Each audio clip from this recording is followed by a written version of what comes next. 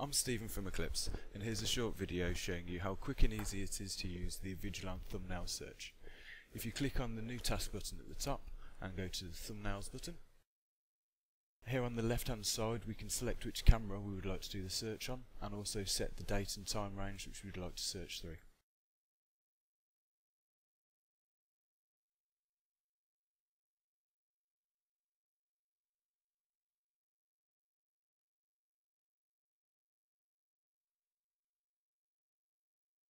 Once you are happy with these, if we hit the search button, you can see it opens up thumbnails of this camera. What we're looking for is what time this white car parked here. As you can see, it's parked legally. If we set the thumbnails to small at the top, it breaks it down into more smaller chunks. If we click on this image here, we can see that the car is already there, and drill down in a bit further.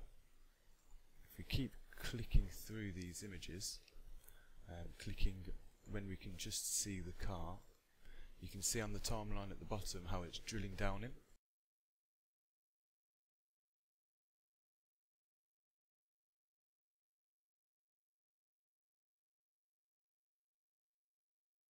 As you keep filtering through these, you'll notice the time scale is getting smaller and smaller.